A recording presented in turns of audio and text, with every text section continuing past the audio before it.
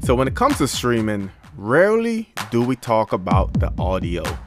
We talk about the video, 4K, 720p, 8K. In all honesty, if you own an Nvidia Shield, a TiVo Stream 4K, Amazon Fire Stick, you're not using these devices to their full potential.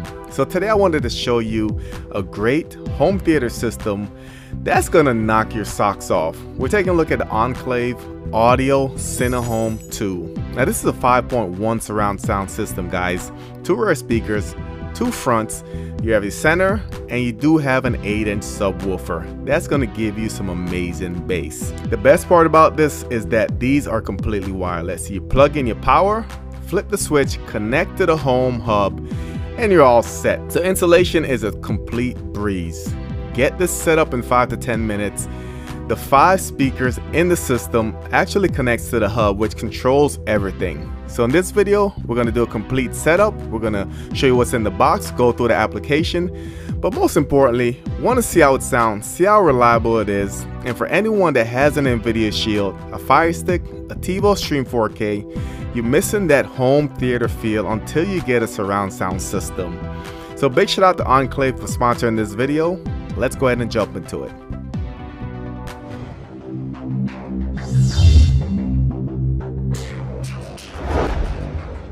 So if you're new to the channel, I do everything tech, from your streaming reviews, streaming news, product reviews, unboxings, and everything in between. Hit that subscribe button in the top right, smash the notification bell. Make sure you select all on notification. That way you won't miss a video or a giveaway.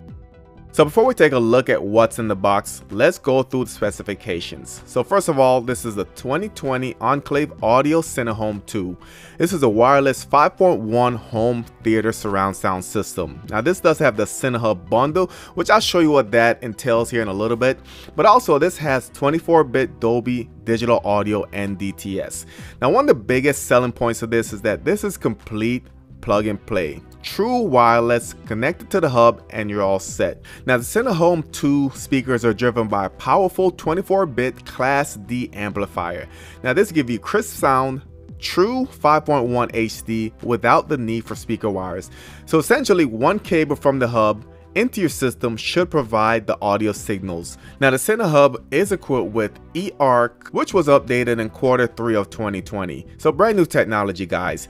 It is also compatible with ARC, Optical, as well as Bluetooth connection. So connect it to your TV, set your audio signal to the appropriate output, and you're all set.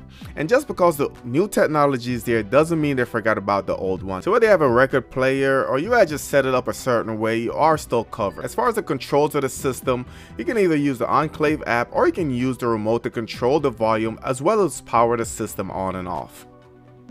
I should mention that these speakers are WiSA certified. As far as the WiSA certification, that guarantees a certain quality when it comes to this new wireless technology. So 2 times audio quality. So WiSA transfers 24-bit, 48 or 90 kilohertz, which is twice the quality of CD. Less than 1/110th latency, perfect sync. All the speakers of the system are certified to sync within 1/1 millionth of a second. Also scalable and seamless, so automatically recognizes your audio from 2.0 to 7.1 and even 5.1.2. So that's what WiSA guarantees, guys, just a certain quality. And I'll leave a link to this article in the description if you guys wanted to read up more on WiSA and the new standard. So in addition to the CineHome 2, Enclave also makes a CineHome Pro. The main 2 differences is that the subwoofer on the CineHome Pro is going to be a larger subwoofer. So you're going to get a 10-inch subwoofer, and also the rear speaker, the surround sound speaker, is going to be full range speakers. So I'll leave links to both in the description of this video. So as far as what's in the box, you can see most of it here. You have your 2 rear speakers, you have your 2 front, your center speaker, and of course you have your 8-inch subwoofer. As far as the specifications of the speakers itself, so the subwoofer is going to be an 8-inch subwoofer. It is downfiring, so the speaker's at the bottom. The center speaker is going to have 2 3-inch drivers and 1 1-inch tweeter. Now both front speakers, left and right, are going to have 3-inch drivers plus 1 1-inch tweeter. As far as the rear speakers or the bipole surround speakers, these are going to have 2-inch drivers in each speakers. As far as the dimensions, the center speaker is going to be 5 by 16 by 3 inches and weighs 4.6 pounds. Both Front speakers are going to be 5 by 3 by 16 and weigh 4.6 pounds. The rear speakers are going to be 4 by 7 by 6 and it's going to weigh 2.86 pounds. As far as the subwoofer, it's going to be a big boy, 14 by 11 by 13, and it's weighing in at 20 pounds. Now also you have box A and you have box B. Now box A is going to have your quick start guide as well as your owner's manual. They give you a set of white gloves, and these are for you to wear during the setup to prevent you from getting fingerprints all over your system. So I like that, nice addition. And the last thing included in this box is power cables for your devices. Now box B is going to have a quick start guide as well as a QR code to download the CineHub application. They also have an HDMI cable, power supply for your CineHub, as well as the CineHub itself. And the CineHub essentially is going to be the brains of the operation. This is what's going to control the different speakers. So on the back of the CineHub, we have our power plug. We also have our service port, look like it's a micro USB auxiliary. Remember, we have backwards compatibility for your analog signals. We also have optical audio, so that's option 1 to run your audio, and option 2 is going to be through your HDMI using eArc or eArc. So yet again, that's going to be a vital part of your system. So with these being wireless, replacing them is easy and getting them reconnected is easy as well, guys. So if you look on the back of this one, for instance, there's a reset button right here. So if you're having issues, you can always reset it. But also if you get a new speaker for whatever reason, you can also use this to pair it to the system. So the rear speakers has mounting options. So you can see right here, if you want to mount it like this, or you can hang it on the wall, whichever you prefer. Now this also goes the same with the front speaker. So if you want to hang it like this, that's an option, or if you want to hang it straight up and down if you want to. So now we're going to get it all set up, jump into the CineHome app and see what it sounds like.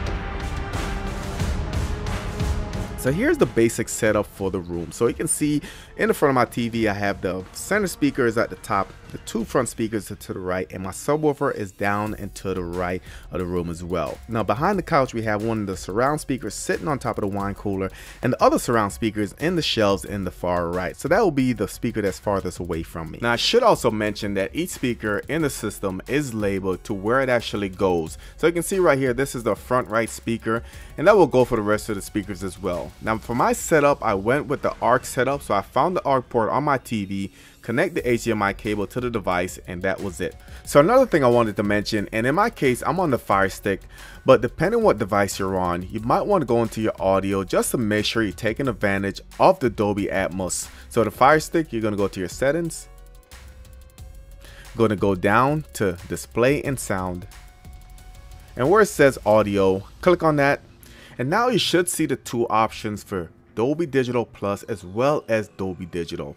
Check one of these boxes, guys. It should see a vast improvement immediately. One of the best parts of the system is the actual application. So when you download the Enclave application, it will automatically detect the system in your house. So you can see mine is saying Enclave Audio. Once you connect, it's going to show your system, and you do have some options there. So looking at the system, all speakers are detected. So with the yellow around them, just lets you know that this is good to go. Now I should let you guys know that when I first powered it up, one of the speakers was not detected. I quickly went to the manual, and in the manual it told me to actually press the blue button on the back, the connect button on the back of the system to reset, and then go to Bluetooth reset in the application, and that fixed it right away. So keep that in mind just in case one of your speakers or multiple speakers are not detected on arrival. Now the application is going to have your volume control. Obviously it has your power options right there. Yes, you have a power button here, but you can also use the TV remote to power this system on and off. Now next to the power, they have mute, they have the volume controls, and below that they have the different inputs. So they have the optical, auxiliary, as well as your Bluetooth. Now if you go into your settings, this is where you're going to configure most of your sound. So right now I do have it in movie mode. If I hit the drop down, you can see I have auto as well as music. So let me just set it to auto. And as far as your dynamic range, you have 3 options there as well. You can either go to standard, maximum, or minimum. And below that, you have your whole room stereo, and you also have the option to set up a new Enclave device. Now below that, you do have a couple options. So the reset wireless is first option, and that one I actually used when I first powered up and one of my speakers was not connected. So I had to press the connect button on the speaker, reset the wireless, and then it worked right away. Below that is the firmware update. It is grayed out, which means that I've already updated my firmware. I did get a firmware update immediately, and that went through with no issues. Now next to that, we do have the room setup, and the room setup is a configuration for your sitting position in the room.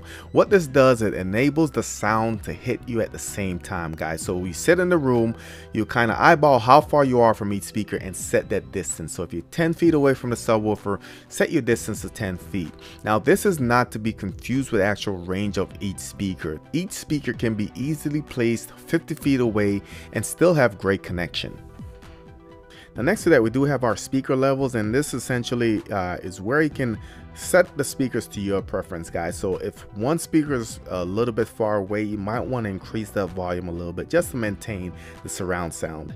And also you can use this to essentially crank up your bass. Maybe you're having a party or something. This will be a way to adjust the individual speaker. So I'm going to attempt to play a couple samples for you.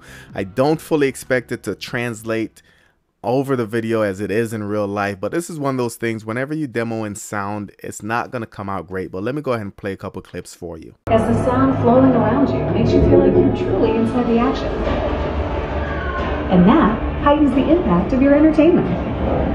Look for Dolby Atmos in movies, TV shows, games, music, and virtual reality experiences, and hear your entertainment come alive all around you. Dolby Atmos. Go inside the story. So everything worked really well, guys. The surround sound is incredible. The bass is amazing, especially when you're playing music. It's really loud and you get high quality as well. Didn't experience any dropouts with the wireless. Everything seemed to work fine. Wanted to give a big shout out to Enclave for sponsoring this video. I'll leave links in the description to both of these systems. If you guys have any questions about them, just drop it in the comments section below.